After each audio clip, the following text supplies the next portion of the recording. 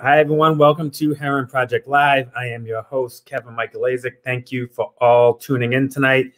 We have a fantastic show lined up for you. We have Greg Nance, from all the way out in Washington, Seattle, outside, or he's actually on an island outside of Washington, Seattle. So we have him tuning in tonight, and he is about to embark on an epic adventure in April. So we'll talk about that. And we also have my good buddy, Matt Ganem, the poet, who just opened his own treatment center in Massachusetts. So he'll be joining us in a little bit. A couple of Herren Project related announcements. I want to thank Izzy B too for our snazzy countdown clock prior to the show. She created that. And she will be also joining Kristen Young tomorrow for our Lunch and Learn, which is at 12 noon Eastern Standard Time. You can register for that on our Facebook page or also on our website, but they will be discussing prevention, which is a super important topic and something that we focus on here at Herren Project with our Herren Project clubs. But be sure to register and tune in for that. It will be a great show for sure. Also, our holiday appeal is coming up. We'll be kicking off with Giving Tuesday, which is December 1st this year. So we will once again be asking for your trust and your support. This year has been extremely challenging for us as an organization. You know, more people are struggling, more people are reaching out, and we are fighting the good fight every day. But we need your support more than ever. As a lot of you know, a lot of our races have been canceled. So we will be asking you for your continued support. We're also going to add a peer-to-peer element to it this year, so more will be coming out about that. But as always, thank you for always supporting our organization and allowing us to serve thousands and thousands of families, individuals, and students all across this country. So I'm going to bring in our first guest, Greg Nance. Hey, Greg, how are you? Doing awesome. Kevin, great to be here.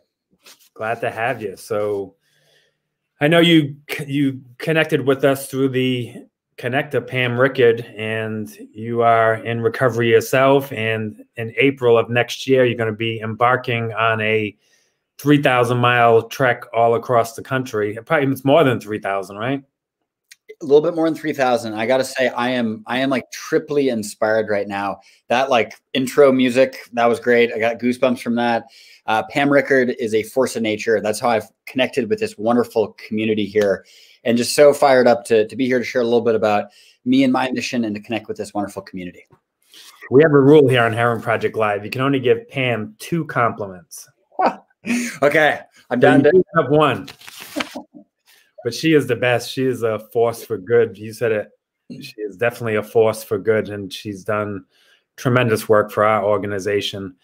So tell us about the run that you're planning and how it kind of came about. Yeah, so April 4th, I'm trying to run across the United States from New York City to my hometown of Seattle. It's about a 3,000-mile run, and it's to celebrate 3,000 days clean and sober.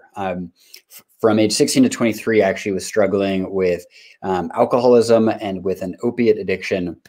And yeah, a lot of big challenges there, but I wasn't able, I didn't have the maturity to really acknowledge that.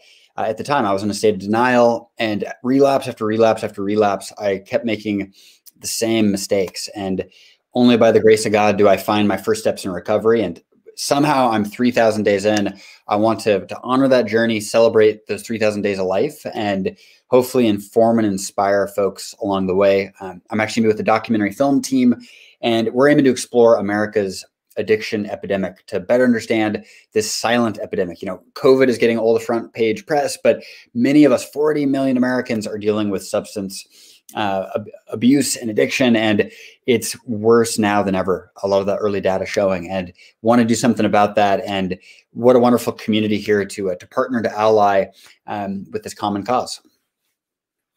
Awesome. I got a little finger happy there. Wrong buttons. I was like, oh no. No, he's gone.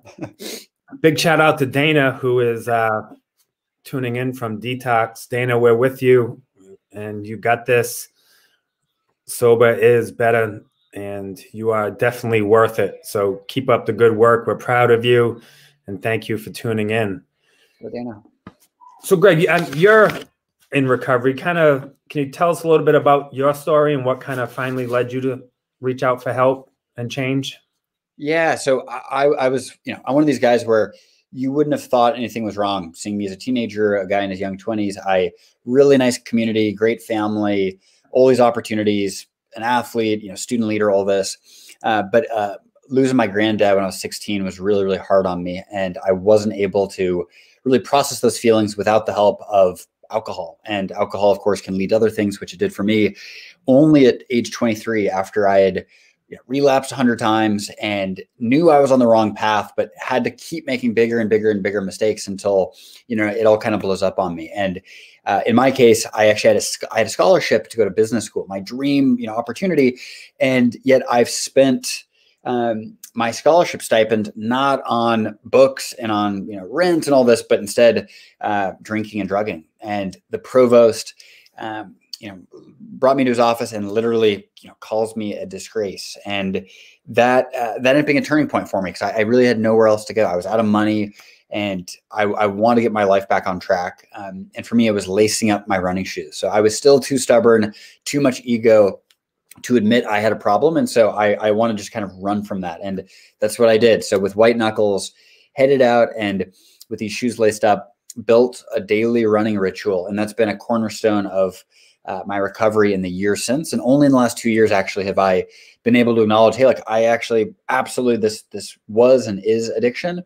And I want to build a much deeper foundation in recovery. And as we all know, it's community is a huge part of that, and being able to talk through the things that you're feeling and experiencing and then being there to support one another.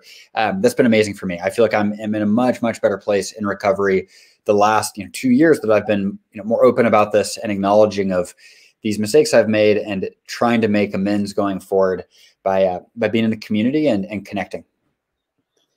And the community piece is so critical. And I can't stop thinking about Dana sitting in detox, watching this. But, for me, that community aspect of this was critical, meeting people that were like-minded and in recovery and, someone I could, turn to. So Dana, keep it up. And when you get out of there, you got to find a community and network and jump right in. It's worth it. Absolutely. And it's so much better and more fulfilling with that community too. So Dana, you got this. The first steps are the hardest. You're doing it right now. They're in detox. And the courage too. I would have never been able to put myself out there like that. That's huge. So how are you going to break up the run? I always get fascinated by you crazy people that come up with these long runs of how are you planning on breaking it up? Yeah. So you eat an elephant one bite at a time, and it's the same deal trying to run across the country. So I'm a one step in front of the next kind of guy. I also love to eat. You can't really tell by looking at me, but I've never missed a meal. And that is going to be how I track all this. So I'm going to have probably 4 real big meals a day. And it's really just, that's my incentive. Keep running, keep running, keep running. And then let's feast. And so I call it beast mode to feast mode. And that, those 4 meals each day are the sustenance that gives you the fuel. And it also is a little bit of the reprieve where, hey, I'm going to get a rest while I have a delicious pizza or a chicken pot pie or whatever is next on the menu. So that's a little bit how I approach it. But ultimately, it's get to that next telephone pole or that next tree or that fence and really just break it down into the small pieces. And that's how you run, 45 miles a day over, 65 days to cross the country. So if I get this right, so you could basically run across the country eating like crap? Yeah. So here's the thing is I love that. I mean, I'm all in except for the basic thing here is you're going to need 6,000, 7,000, 8,000 calories a day to fuel all this. And, a lot of the pizzas and the McDonald's and all, there's a lot of calories in that. And so if you're training and running a ton, you luckily burn through a little bit of this. And so I'd like to be doing the kale salad or whatever, but it just doesn't have the fuel that you need to actually do it. My training, I kind of like your method. McDonald's pizza. That is awesome. Did Pam ever tell you about the time she ran across the country? I've heard a little bit. The icebreaker run, that is the stuff of legend. So it is the stuff of legends. And I always rib her about it. And Pam, if you're listening, boy, Greg has no gear. He's looking to represent. I told him I would tell you to send him some stuff. So get on that. So you're also going to be like, you're going to have a documentary crew with you, and then you're going to be stopping in. Do you have like set places already that you're going to stop, or you kind of still in the planning stages of that? What's that look like? Yeah, so yeah, we are still planning stuff, but the broad shape is coming into view. So COVID, of course, is a big challenge here. One of our chief goals is to not be a vector for the virus. And so we want to do this all safely, which is creating, we're already to plan like D, and I'm sure we'll be to EFG before long, right? But at high level, we want to travel through places that have been really impacted by addiction. And so, from New York heading west, go through Philadelphia and Pittsburgh, West PA, and see, some of these communities that have really, really, really struggled. And we don't want to just be another part of the narrative of, oh, look at this down and out place. Instead, it's look at the hope that has really taken hold in this place. And so part of what our production team is doing is researching and learning more about those inspiring stories. Because in Western Pennsylvania, there are kids that have lost parents to either jail or early graves that are banding together and helping to literally raise each other. And for me, it's like, wow, like that's part of the story that we need to know. And out here in Seattle, we don't hear that part of the story.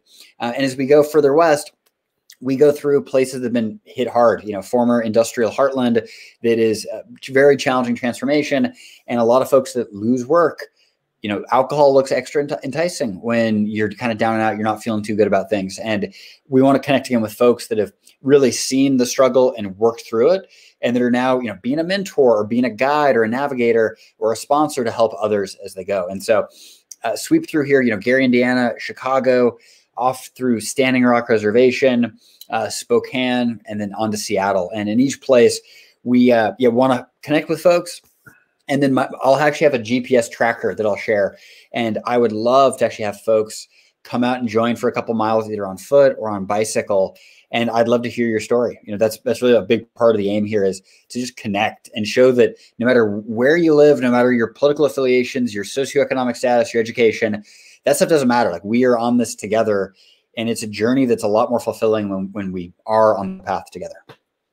And Julie Rogers just chimed in. She's in Seattle. We were just talking about them. She's looking forward to seeing you at the finish line. Amazing. And I can't wait to jog a couple miles together there as we get into Seattle. And I'll meet you for pizza. Yeah, that's a deal. Perfect. Well, Greg, I want to thank you so much for bringing such positive awareness to those struggling and those looking for help. You are a true inspiration, and we look forward to taking this journey with you. So thank you for allowing us to be a small part of it. My pleasure, Kevin. And thank you to everyone in the community for being such a big part of this already. I appreciate the encouragement. Awesome. Have a great night. Thank you. Thanks. All right. Next up is my man, Matt Ganem, also known as the Poet. I'm going to bring Matt in. What's going on, Kev? How are we doing? I'm all right. How are you? I heard you were going to run through Massachusetts with him. Yeah, you're going to do it with me. No. I wish. I give that guy a lot of credit, man. I was hearing, just picturing the telephone pole or the trash can and trying to make it just to the next stop all the way across the country. I don't know if I can do that. I'd like to bring up the time I ran the Boston Marathon almost without training. Oh, yeah. I did like 5 training runs. Chris and I did it like 2 jackasses. We had no fuel with us. Nope. Mile 13, they have the water stations, and the volunteers have like a cookout. Yeah. All I could see was cheeseburgers. I ran, of course, grabbed the cheeseburger, started eating it, and then continued running. Oh, you kept going? I would have stopped. I would have said, screw this. I'm eating. Yeah, I'm eating and hanging out. A couple miles. Oh, yeah. And then the wheels fell off, and it took me 4 hours to finish it. Oh, that's torture. It is. But you're a Boston guy. You should run the marathon for us. Yeah, no. See, running's not my thing. You give me a ball, you want to go play in a basketball court, I'm with it. Golf, football, a sport. Running is just not appealing to me. I think we talked about this. I'll bust you up on the golf course. I'm with it. You probably will. I'm awful at golf, but golf's the one sport you can play for like the rest of your life. So like my back's starting to hurt. I can't keep up with the 20-year-olds anymore. Golf is where it's at. You know, so I'm trying. I'm learning. I've only been playing for a couple years, but we definitely got to get on the course together. No doubt. Mm-hmm. Get Rosario to take us out on the Gosnell credit card. Yeah, that's my guy right there. Big shout out to Kevin, recovery warrior right there. Yeah. So you just opened the new treatment center in Massachusetts, Aftermath. You want to talk about that? Yeah, of course. Well, first, I'm a grateful recovering heroin addict. On April 21st, I celebrated 14 years in recovery. Blessed and grateful to be here. It's been a very rocky road the last couple of months for me. Got hit with some adversity, got blindsided by a certain situation that just wasn't prepared for. And, when you get hit with adversity in recovery, we get into this like fight or flight mode. And, I'm beyond grateful that like, because of my recovery network, because of like the people I surround myself with, my family, my friends, they all carried me when like at some points you feel like you want to give up, or you just feel like, the task in front of you is too tall. And, I'm so grateful that I have the mentality I gained from getting clean. When I got clean, I felt like I was going to die by 21. Like, I didn't think I was going to make it to 35. I didn't think I'd have kids. I didn't think I'd rebuild the relationships with my family. Like, all of this is living on borrowed time, right? And getting clean from being a homeless heroin addict truly makes me believe I can get through anything. Any obstacle that gets thrown in my way, I'm either going to get around it, through it, over it. It doesn't matter to me. I'm going to find a way. And that's kind of how Aftermath came to be. The definition of Aftermath is like, a severe event in your life. And, it's the aftermath of the situation that I just got out of. It's the, trying to inspire people to recover and rise out of the aftermath of the wreckage of their addiction. And as a writer, writing's been like a huge therapeutic tool for me in my recovery. And I use phoenixes and rising out of the ashes as like a huge metaphor. And as we, me and my amazing team that we have over here, as we were formulating everything, I just, it felt like it fit, Aftermath, and the phoenix is the logo, the symbolism of it. It's just like on so many different layers that, it just hit home. And it's a facility. We opened our doors October 27th. We were licensed. We had one of the quickest turnarounds ever in the state of Massachusetts of when you start going for a license to when we got it. We're in Wakefield, Mass. I can't pronounce our lake that we're on, but we're on this beautiful lake. It's Lake Quinnipiac. I just call it Wakefield Lake. I walk my dogs around here. My mother used to work in this office park when I was a kid. So there's like all these different little ties to it. And, we opened our doors recently. I got an incredible team. I know Joe Pup is out there. He's tuning in. One of my best friends, Jenna Bedreau, Cody, John Hansen. We got like this dream team going over here, just trying to like inspire people to do better. I mean, that's the calling that I feel like, I feel like it's my calling to try to help people, to try to give back, to, I know I can't save anybody, but I can try to inspire somebody to do better. Yeah. And you've been doing that for years, and I'm looking at all the comments coming in, and there's a ton of people that you have touched, you have helped. Our boy Matty P's on here. Matty P, my guy. Speaking he was another guy. He was a guy talking about cutting me up on the basketball court. Yeah. We never got that one-on-one game though. No, he's scared. No game. None whatsoever. But, ideally, I've seen, when I was going to get clean, I would end up in places and people they would down talk me. They would make it like I was less than. Now, I already feel less than going into these places, right? So, like, I don't need to be reminded that, like, I know I haven't showered in weeks, that I'm, looking rough, probably don't smell too good, probably haven't brushed my teeth. Like, I already know I'm less than human. I don't need to be treated like this. And the mentality that we have over here, similar to what Chris has, similar to what Herren Wellness brings. We treat people like a person. Try to love them up and support them through like their hardest times. Like, I know they're going through a hard time. They don't need me to beat them up for the situation that they're going for. It's more like, hey, this is what I've been through. This is what I did in a situation that was like that, and trying to relate and build that connection. I mean, connection's like one of the biggest things for recovery. I sat down going through detoxes and programs with people that they went to school for this, but they didn't live the experience. So they would try to talk to me in these therapeutic terms, but it was like, you haven't been homeless. You haven't had the friends die that I've had. You haven't been through the traumas that I've been through. You haven't lived what I've lived. So it's hard for me to let down my guard, let down the walls. Like, I buried everything inside. And for me, I was lucky I had an outlet. Like, writing has been a huge outlet for me, but not everybody has that outlet. So our approach is trying to just build that connection and try to meet people on common ground. And it's not always about like, hey, this is the method of recovery for you that we're going to, force feed you. It's more like, where are you at? How can I support you? That's your path. We're going to be like, we're going to be cheering you on the sideline, trying to encourage you to like, chase after a life that you deserve. Because we don't, and when, especially like the early days of recovery, we already feel like we're less than. We already feel like, I'm not even going to get through the night. I want to get high. Getting high or getting drunk is the normal to us in those situations. So when all that rush of emotion, the feelings, the shame, the guilt, everything that comes, just over you, it's like you can either have the support or you can go get support by like the bottle or the needle or the crack pipe.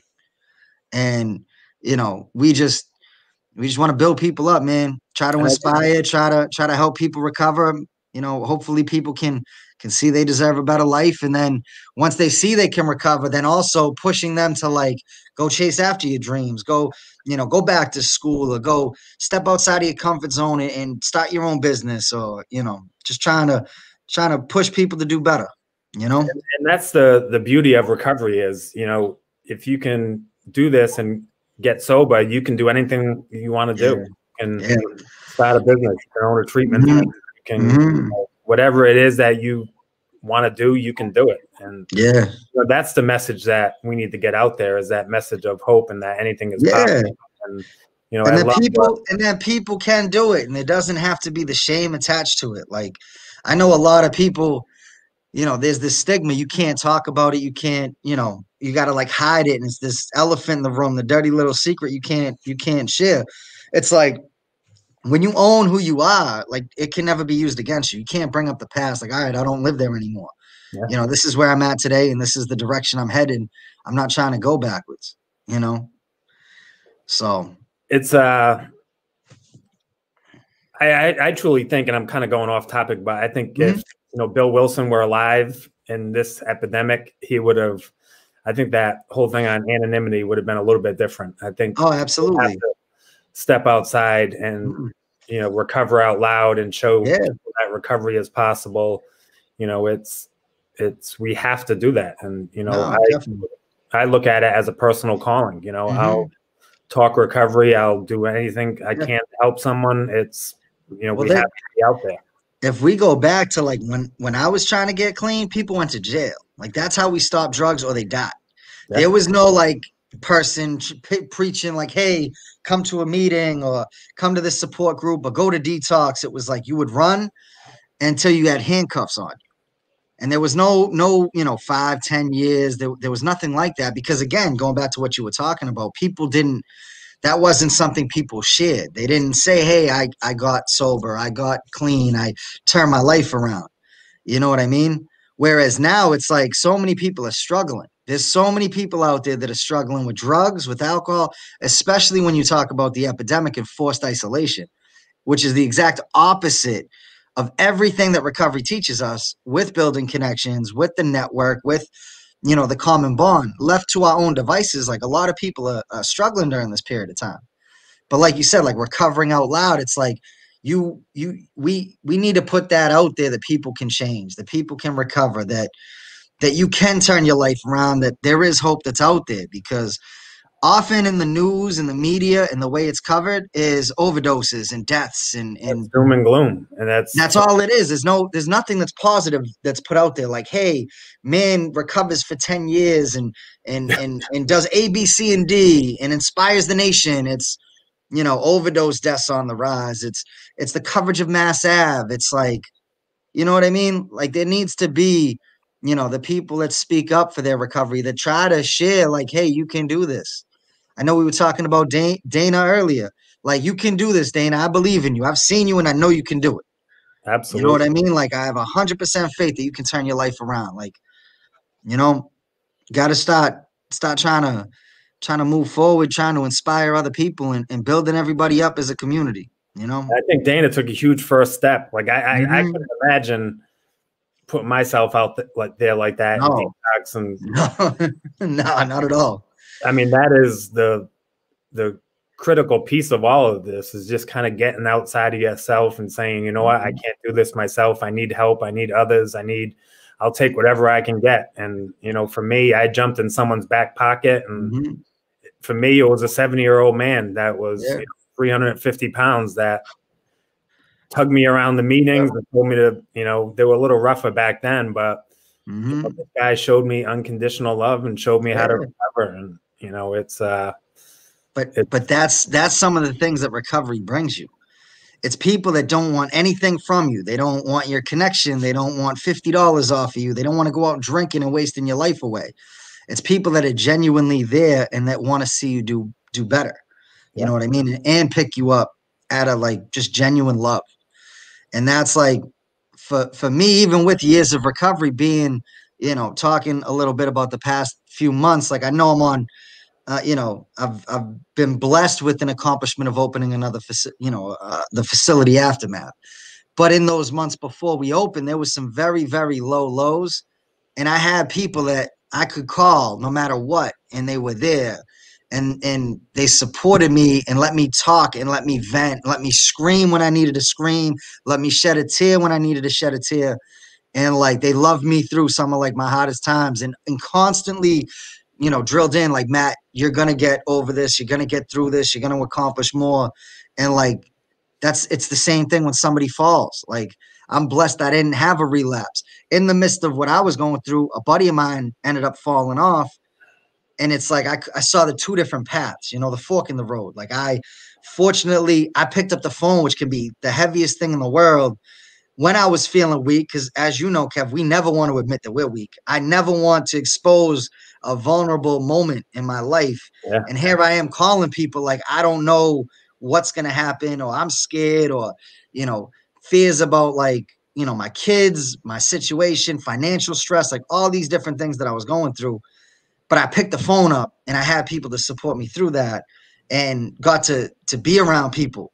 And then I saw the other end where like I had a buddy in a hotel room, all banged up, you know, calling me. And it's like the chaos that was on the other line. I'm like, wow, I'm grateful. And that's no knock on him, because I know that could have easily have been me. And I'm only saying that for perspective for people that are tuning in, that like it doesn't matter, you know, years or not, months, weeks, whatever, like you can still go through things and fall off. Like, I know that I'm not immune to this. I'm not perfect. I'm not cured. Like, anything can happen. But the reality of like that situation and what I was going through, it was like, you know, my heart broke for him. And I'm happy he's doing a lot better now, which I'm grateful for. But I just, when you're in the chaos of the sickness, it was a moment I was grateful that I didn't go down that path in these And I times. think that's a message we all need to hear is, you know, Mm-hmm. sobriety doesn't guarantee us that everything's going to be great and bad things aren't going to happen, and we're not going to get stuff thrown at us that sucks, Mm-hmm. you know, but Yeah. sobriety does guarantee you that, you know, if you're working your program, you can get through anything, and you have a Mm-hmm. network of people that you can lean on. You have people you can trust. You can have people you can be yourself around. And, you know, we always say it at Herren Project, together we recover, and, you know, together we can get through anything. And that's you and Mm-hmm. I, that's everyone out here listening. It's Yeah, that's some of the biggest things is when you know, for Dana, it's reaching out to people that have time, you know, make those phone calls, surround yourself with people that are successful. I remember as a kid, my mother always told me who you are, who you surround yourself with. And I lied because my friends weren't the best people. And, I tried to cover up for them. But the reality was I hung around with a bunch of drug addicts and look what happened to me. I got high, right? When you get clean, like I've surrounded myself with very successful people in recovery that have years, they have knowledge, they have skills, they have tools, they have support. I have that to lean on. Like I want to be a part of that group. I don't want to be the person that's, teetering in and out, or, I can't go back to hang out with the kids, the people that I hung around with that were getting high, because I will get high if I hang around with them. I need to be around people that are like strong in their recovery, supportive, and that will hold me accountable when I'm falling off and when I'm messing up. Matty P's coming in from the cheap seats trying to Yep. get one in. I don't know. We'll take him out. I seen some comment about, he dominate on the court. I ain't buying it. So he doesn't have it in him anymore. No, he's too old. He's washed up. So you're gonna do I asked you to do one of your poems for us. Are you ready to roll? I got one. I should have this memorized, but I'm not perfect. So all right, you're on. I'm more than my mistakes. More than the shame that was once worn on my parents' face. More than my court dates, detox intakes, the living disgrace when jails, institutions, of death was my only fate. I lost my fate.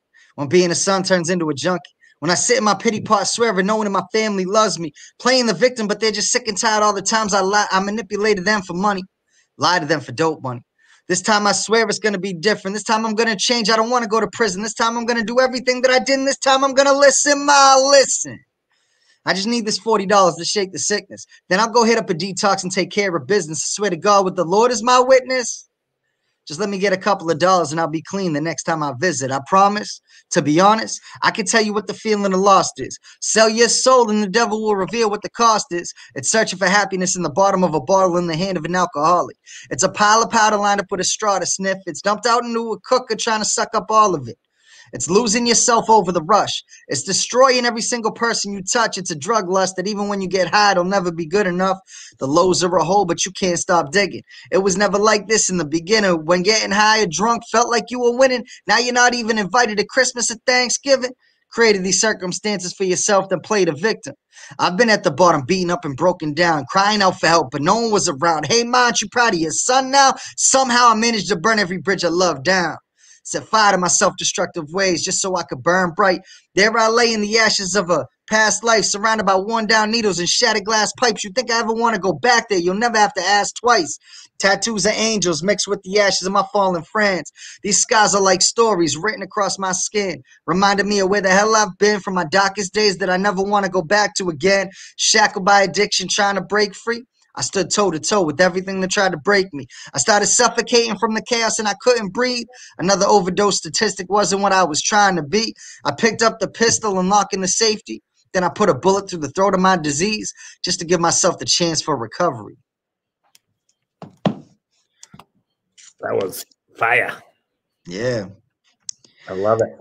Yeah, man. I told you I was the right one. I got 2 lines. I know. Do you got one? I got 2 lines in. Let's hear it. Yep. My name is Kevin. I wore number 11. Bars. Man. Yeah, well, you're trying to work, you're trying to host, write a poem. I mean, it's not easy. It's hard. I tell you what I do. I do an unbelievable Robin Williams Good Morning Vietnam impression. Hell yeah. I ain't gonna do it tonight, but no. Too many people on. Oh man. Get fired after that. All I know is there's a lot of love in the comment section. My man Rob G, big shout out to you, my brother. Jammer, Lisa B, so proud of you. Killing it. Lindsay, Julie, Cassandra, Paul, Dana, proud of you. Victoria, Brittany. A lot of love out there. Got Tim Hanall on here too, another guy I think. I know he's a baller. He'll take Matt out. He embarrassed me at a 3-on-3 tournament. I can't even lie. He's good. He's real good. He nonchalantly was like, yeah, you know what? I haven't picked up a ball in a while. And I'm gassed because I haven't played, I play like a 3-on-3 tournament once a year and I go 100% like a crash dummy. And he's like, yeah, I'm not that good. And all of a sudden he's hitting me with fake shots, driving to the rack. I'm like, come on, Tim. He's thought the we were real friends. deal. He's legit. We got another poet in the making. I'm Cassie and I'm super sassy. Get it. I like that. Love it. Hell So I yeah. had Mhm. what would you recommend to a family member that maybe thought one of their loved ones was struggling, potentially relapse? What kind of advice would you give? Would you, not say anything? Would you test them? Would you? I mean, sometimes open communication. I was talking to a mother today that a lot of reaction. It's just about support. Like, I love you. If you're struggling, like, I'm here to talk. Not necessarily. A lot of times when you get put in that situation where a loved one relapse and you end up on eggshells and you can suffocate somebody and push them further and further away. Where if you think somebody who's been doing good but might have had a couple of slips, it's more about trying to open the lines of communication, or I'm here if you need to talk. Maybe leave some resources for them to to look over, and start trying to build that support around them. You know what I mean? Not necessarily like confront them in a combative way, but more of like a loving, caring way. Like, I don't want, you've changed, behaviors change. You can tell we're always the last one to know that everybody knows we're getting high. Totally. You know what I mean? So it's like, just trying to be supportive and letting them know you don't want it to get out of control, and you're here to help and have like the help on, ready to pull the trigger immediately. Do some research, set some things up for them in the meantime. So then when they are willing and they come to you and admit it, you have the plan of action. You have A, B, C, and D as a route for them. And that way, that window of opportunity when somebody does come around, like when we want to get clean, it's so small. It's like, I'm gonna go to detox. But then in an hour, you could get a phone call that somebody pulled a score with a ton of money, and it's like, I'll go tomorrow. I'm not doing it today, or I'll do it in 2 days. So you want to have things ready for when they do come. Like, hey, I'm ready now. All right, cool. Here's the phone number. You get on the phone. You call. We'll drive you. Let's get it moving in that positive direction before your struggling loved one even thinks about going back. What's the greatest gift you've received in recovery? It's a deep question. Tough question. Greatest gift. Damn. My kids are the best blessing, the greatest gift of my life. I got full custody of my 12-year-old son, which is incredible for a man in the state of Massachusetts. Not easy. And that's my little guy. And my 7-year-old daughter is a beautiful, sweet, and Sour Patch Kid. She's like absolutely sweet one day and then the devil the next. So I'm going to have my hands full with that little diva. But if we're not talking about my kids, the resiliency that I have has been one of the greatest blessings, that even like the hardest times that I've faced, and I'm not just talking about recent, like I've lost like some of my closest friends. Like, I look around in my group of friends that I grew up with, there isn't anybody. And the highs and lows of recovery and having the resiliency to push through at the lowest of low days that I've had, and also like the wherewithal when I'm going on when I hit the highs and I have success, to not let it overinflate my ego, I guess. So those are probably the two things for that question. I would tell people the key to success in recovery is avoiding the big ups and downs. It's kind of finding your way through the middle. There's going to be bumps and twists, but you got to somehow find a way to stay, level. And no, definitely not too high, not too low. Big shout out to Maddie. Yeah, you get a lot of support. What would you say to someone who's struggling, that may be watching, kind of maybe thinking about asking for help, maybe a little bit on the fence? What advice would you give them? Reach out for help. I mean, that's the biggest and best thing that you can do right now. You already know what it's like getting high. You already know drinking every day, drinking your life away, the homelessness, the chaos, the desperation. You know what's out there. We all know, like I know if I go out there and get high, there's still the gazebo in Boston Common that I slept in. There's still, crappy lifestyle. you don't know is when you reach out, you pick up that phone, you call for help, the blessings that you're going to receive from there, right? You don't know how amazing life can be on the other side of addiction. And one of the things that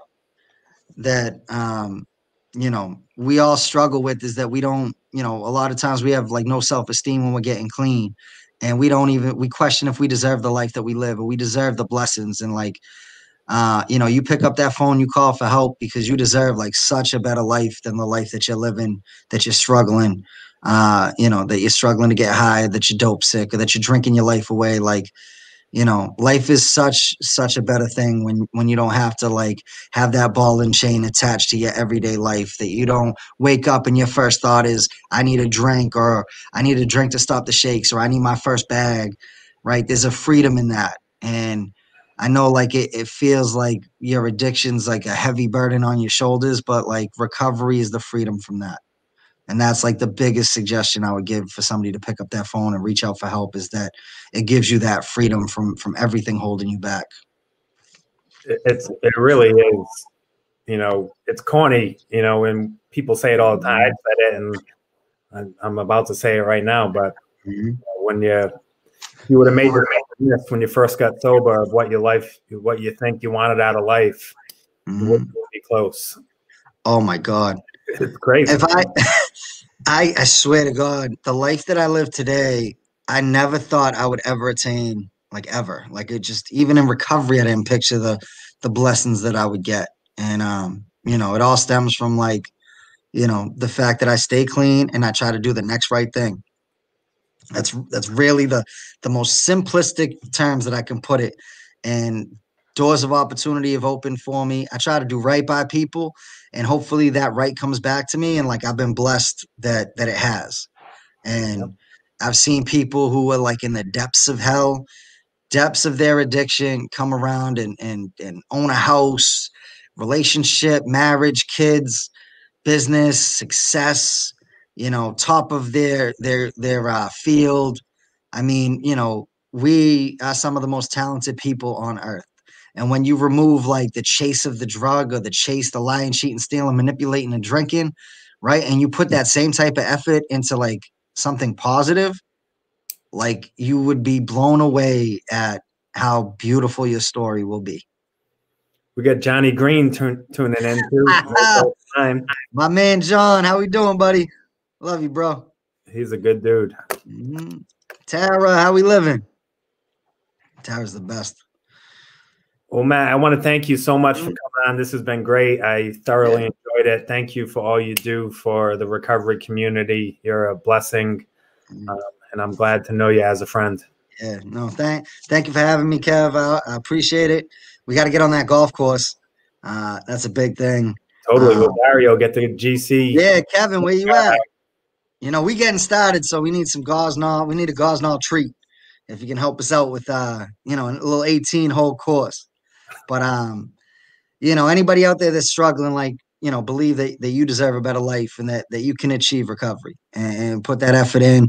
And everybody that's out there doing their thing, like, I'm wicked proud of you. Recovery is truly a blessing, and especially during these hard times, like if you can make it through this forced isolation and stay clean, like just imagine there's nothing that's going to hold you back, so make sure you're out there supporting each other, building each other up, there it is. Positivity, peace, love, and happiness, And Rosario just said he's kicking in, so my man Kev, I love Kevin. That's my guy. That's my brother down there. He's my New Bedford. But one of the only New Bedford guys I like. Yeah, don't you guys got a thing? It's all River, New Bedford, no? No doubt. Yeah. That's the rivalry. We used to have to get state police escorts out of New Bedford for our basketball. Yep. Be throwing rocks at the buses and warfare. No doubt. Yeah, but heals those relationships. Now we're one. That's the truth. All right, man. Thank you so much. Yeah, thank you for having me on, Kev. Love you, brother. All right, love you too. Good night. All right, everyone. Thank you so much for tuning in. That was an amazing show. Thank you to my guests. I will see you all next week. Be well, stay safe. God bless.